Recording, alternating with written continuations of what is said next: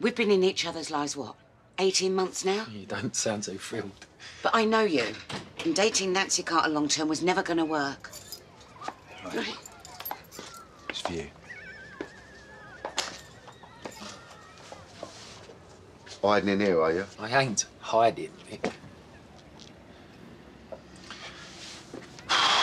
Go on then, give us a smack. Easy, man. Zack. You'd love that, wouldn't you?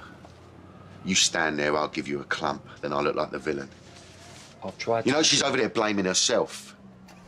Why would you do it? She's a diamond. Yeah, I know she She is. deserves to be treated. All right, Mick, you've said your bit. Albie's napping upstairs. You know, you've ruined her time since she's been back here. I can't remember the last time she properly smiled. Well, and that's all my fault, is it? What? It's not exactly happy families at yours, is it, Mick? I've wiped away a couple of tears at your expense. I'm her dad. Our family means everything to her. Your family's a joke, mate. Mick, just go. Please, just go. I'm not going to give you the satisfaction. Come near my boozer again, I will kill you.